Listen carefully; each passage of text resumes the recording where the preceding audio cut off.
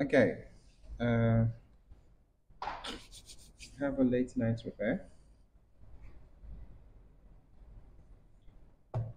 It's an A1707 and it's a no power. A1707 no power. So first thing first, we want to take out the back cover to get an understanding of what you're dealing with.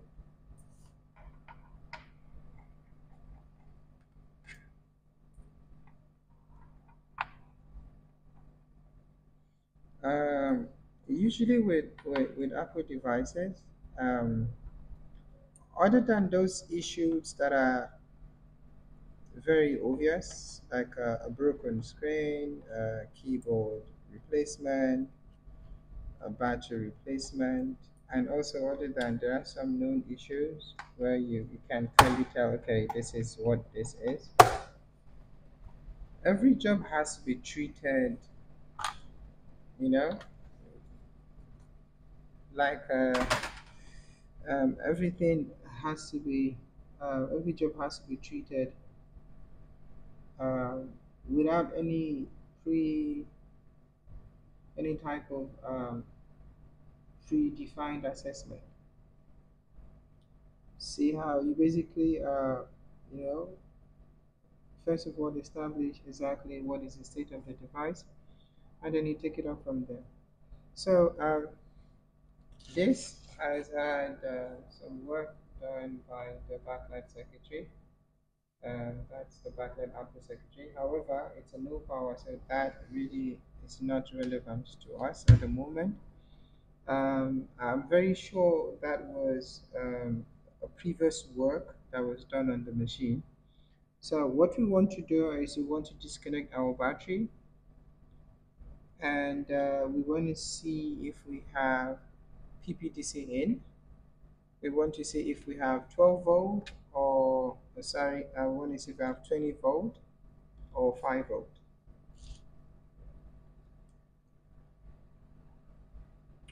Okay,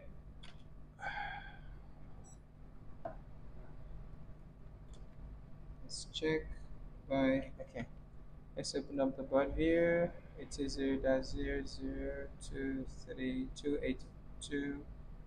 It is 0.820.00281. Yeah. Yes, 281. So this is the board view. Um, yeah. The board view for 2016 and 2017 is pretty much the same. The difference is very minute in terms of design, but you can definitely use a 2016 board view for 2017, and you totally go fine. Okay, let's see if we have PPTC in.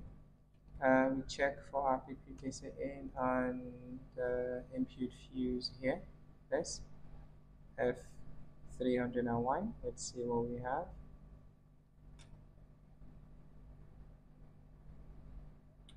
And we have 20 volts. Okay, that's good. Now let's see what do we have on our PP bus. So we can measure our PP bus voltage at the dual fuses here. This one's yeah, F701 and F7000 and F7001. Okay, and then we have 0 volt on our PP bus. Let's just confirm again that indeed we have 20 volt, and okay, that's 20 volt on our PPDC in and 0 volt on our PP bus. So the next thing we want to do is we want to disconnect the charger and then see if we have a short on our PP bus. Switch our multimeter to continuity mode. We can either use continuity mode or we can use diode mode. So let's use diode mode. Now we want to have a red probe to ground and then our black probe on our fuse, which is the PP bus line. See if we have any issue. Okay, yes, we have a short. That's 0.0, that's 0.00. That is definitely a short. So the next thing we want to do is we want to take out our board and then find out what is shorted on the board. Hopefully it's not CPU related. Yeah, and then once that is addressed, we should have a fully working machine.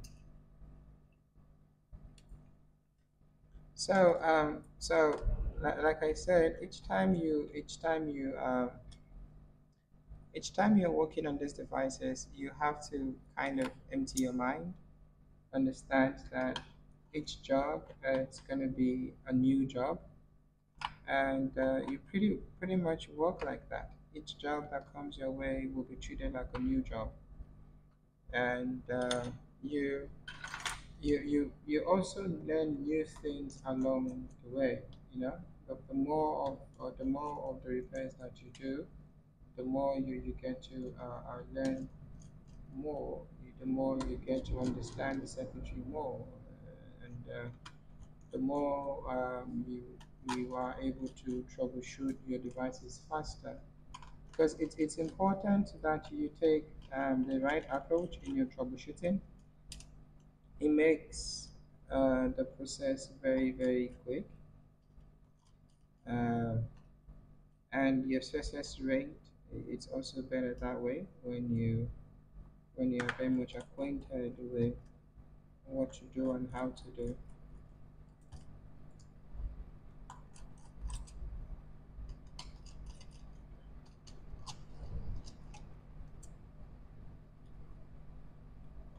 So we are taking out the screws.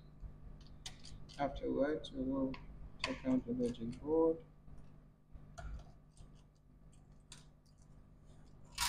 We need to find out where our short is.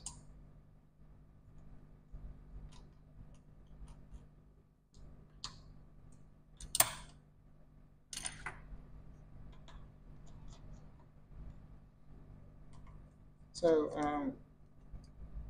the the device has definitely been somewhere. So, but I'm not sure if this the way I'm able to tell two things: the mismatch of screws, and also the area that was left unattended in a way because they took out a cap on the backlight output, and the area was not cleaned, and one of the cap was not replaced. I suppose there was a short on the backlight output, and they just removed the cap that was shorted and they left it, um, which is not a which is that's not a negative. I mean, you can totally do that and you're still fine. I'm just saying that is how I knew that the device has been worked on. Okay, the body's out. The next thing we want to do is let's check out our board and find out exactly what we're dealing with. So this is a 2016 board. Usually the 2017 you will find there'll be a cap here. This is the 2016 board. Hmm. Many of the caps here also were taken out. Okay. Um, I'm not sure if this was also an attempt to fix the short on our PV bus, but yeah, let's check out what we have here. Let's take a visual inspection of the board.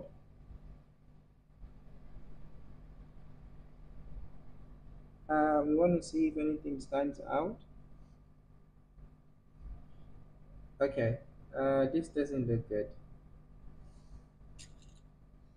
See, all of the caps here also were taken out. Mm. So, see, all of this were taken out, all of that were taken out. I suppose this was in a, they were troubleshooting to give us short, I suppose, and all of the caps taken out and was not returned. I'm not sure what's happening here.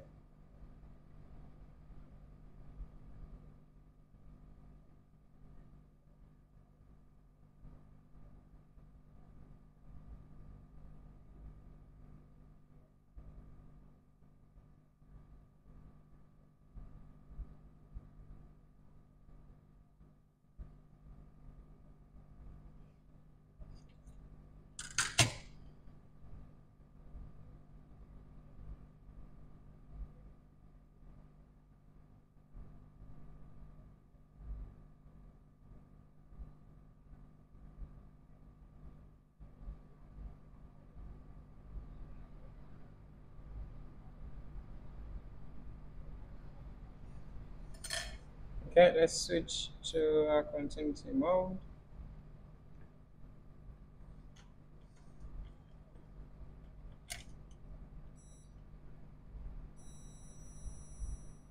Another thing is that one of the ways I tell that my shot is contained in a particular rail is when I measure and I get that much low reading.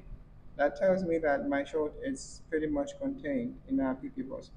So let's see.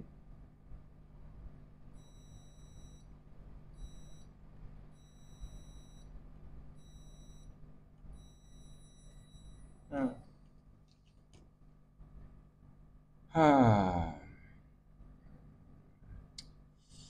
Usually, pre-attempted machines sometimes a nightmare. Sometimes, not all the time. Okay. U7800 also seem to be having issue because I see most of the components around it are beeping.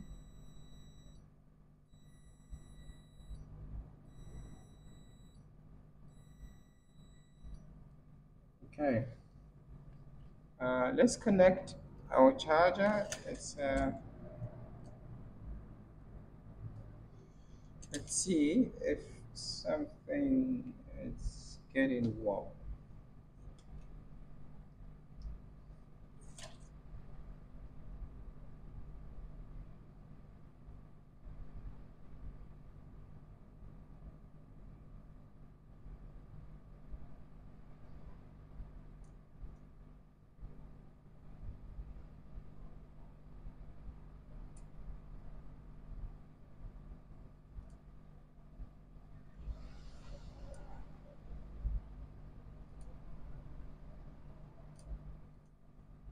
Okay, nothing is getting warm. Um, so we can inject voltage onto the line, but before we do that, to be safe, we need to remove a current sensing resistor, which is R5400, because we do not want power going to um, our CPU. So we will remove R5400 before we inject voltage onto the PP bus line.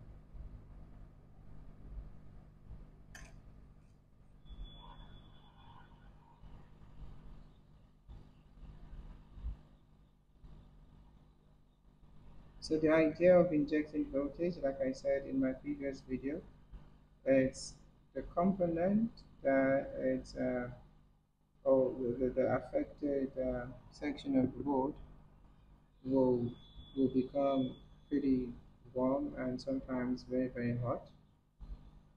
So that is the component that is passing the voltage to ground. So now what we want to do is we want to remove our fuse, both fuses, and then attach our wire.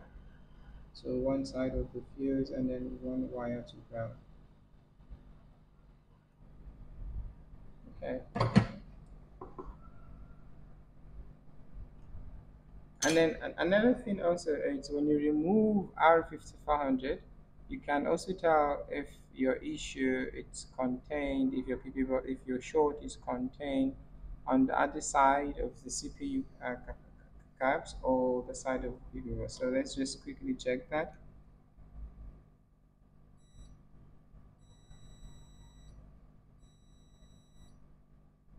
Mm,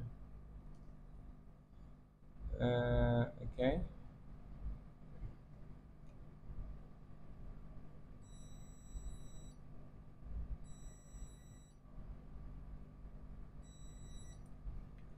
Okay, let's see.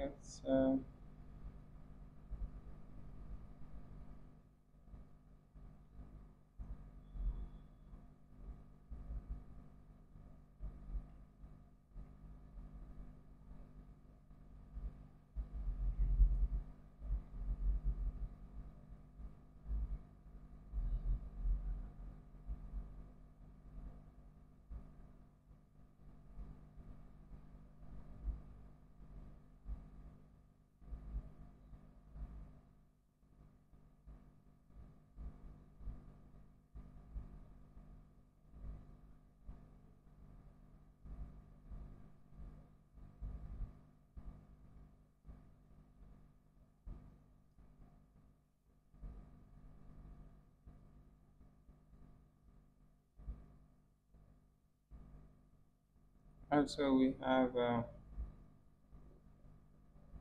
R5990, bus underscore HS underscore CPU, GPU, underscore GPU, yeah, that's the GPU line. Okay. Okay, so the next thing we want to do is let's just confirm.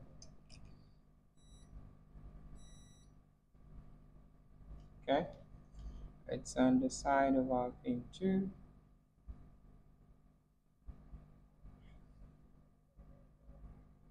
Okay, let's attach our wire. We're busy with this yesterday.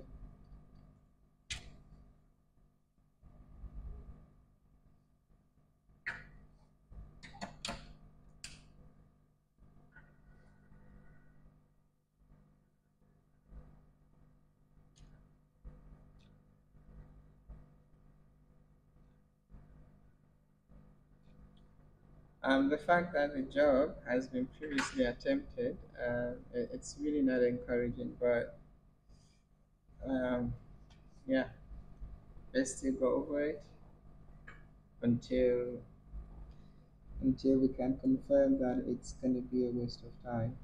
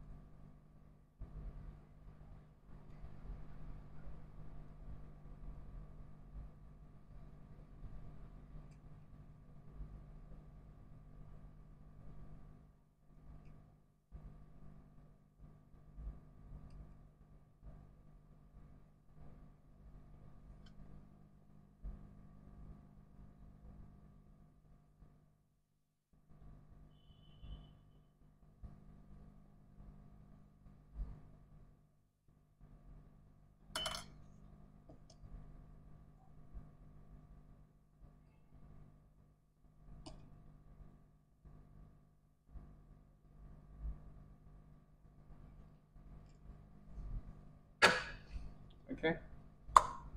So what we did, we soldered our main power line to the pin 2 of our fuses, which are already taken out, and then the other wire we soldered to ground. So this is it. Just going to show you guys. So like this, one wire to pin 2 of the fuses, and then the other wire was ground. So what we now want to do is we want to gradually inject voltage onto our line and then see what gets hot.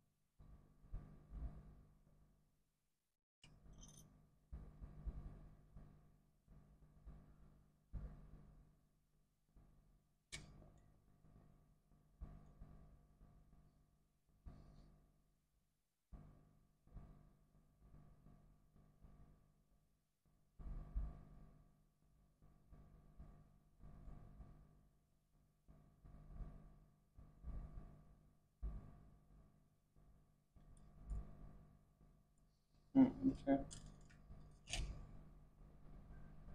Oh yeah, it's out. Let's put it back.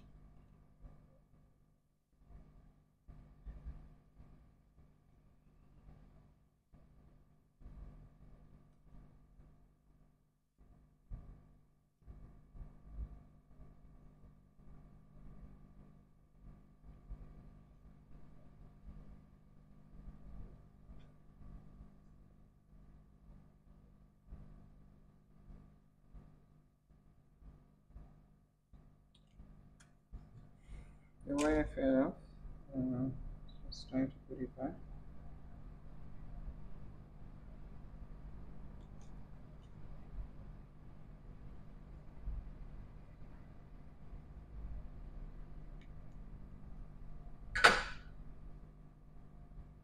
Okay. Let's try again.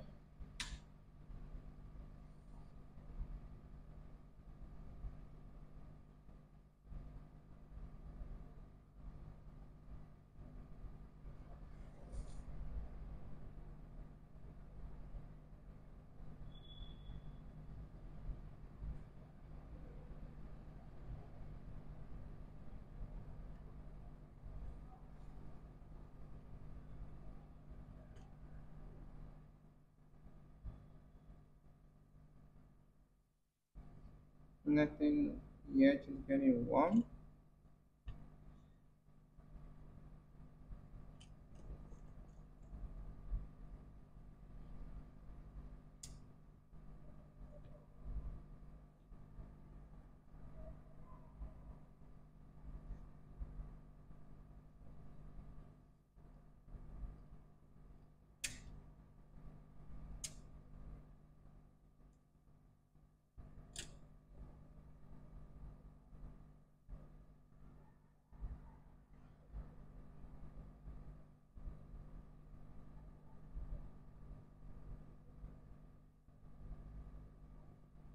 Hmm.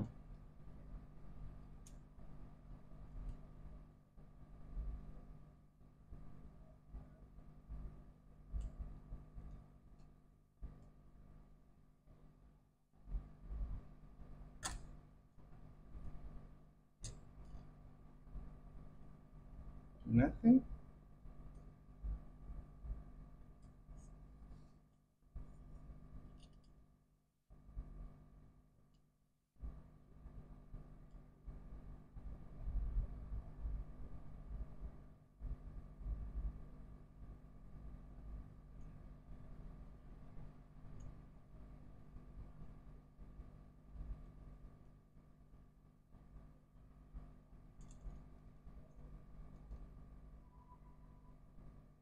Hmm.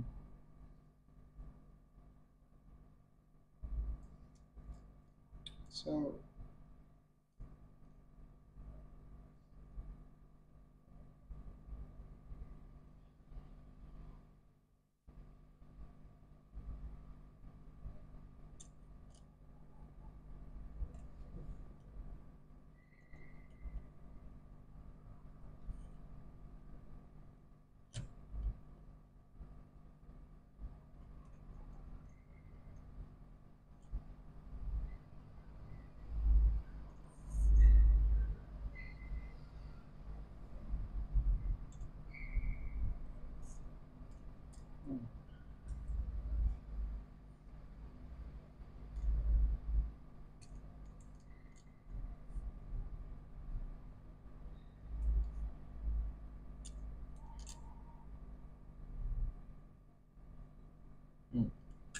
Okay, nothing really.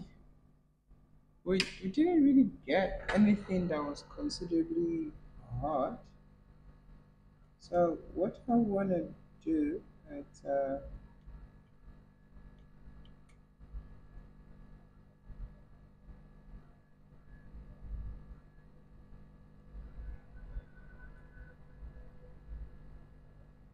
so because um, we also found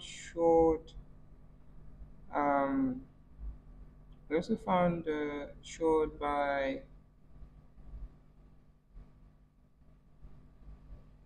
E7800. Let's see if okay. Let's just confirm that that's the case.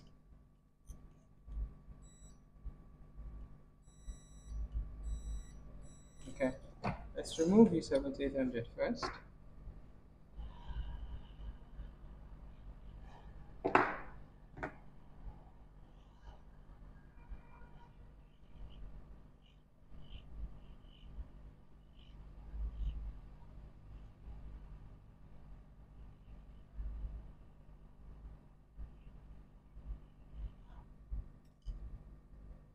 Oh wow! It actually looks like this was just slammed in place. Uh, see that? It looks like it's just slammed in place.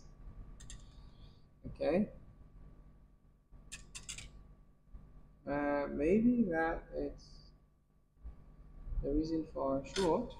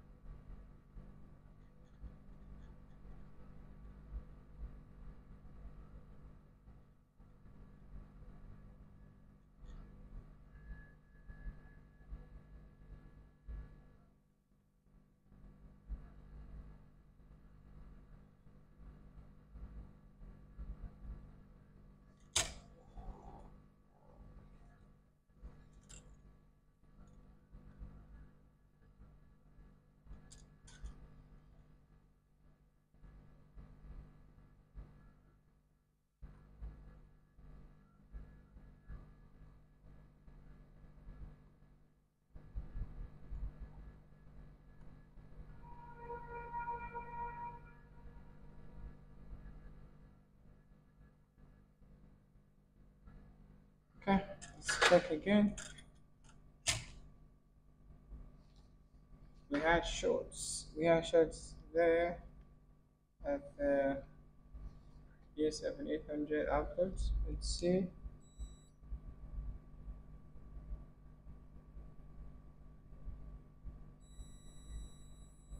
Okay, PP bus is still shorted.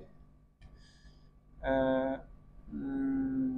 let's say PP bus is still shorted. Yeah. So this is gonna be a waste of time. Yeah, I guarantee this is gonna be a waste of time. Um, yeah, this is gonna be a waste of time. So especially the fact that it was already attempted, so it's gonna be a really waste of time. So what we want to do is we do not want to waste time with this. We'll put back the components that we took off, and we call it quit. I mean, if this had not gone to a repair shop and yeah, we say okay, let's give it a shot, but the fact that it's gone to a repair shop and all of the amount of components that were taken off of it and not put back,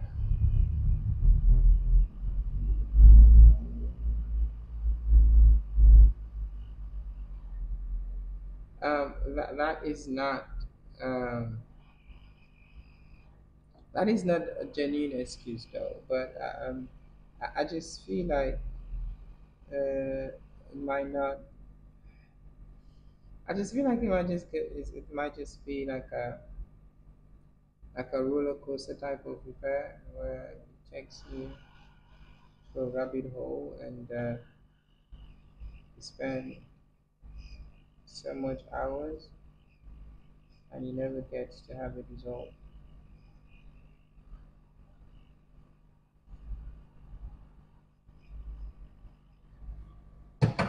Okay, so that would be the end of the repair. We will inform the client about. So this is actually coming from another repair shop. So yeah, uh, I'm just gonna update the ticket,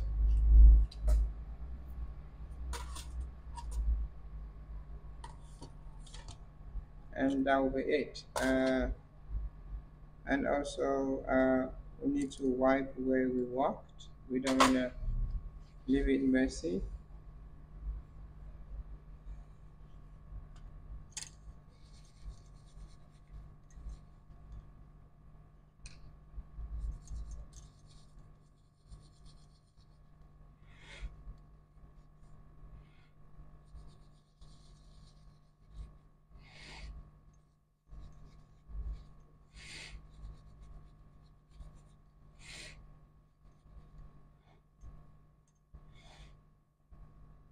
Okay, pretty much. There we go.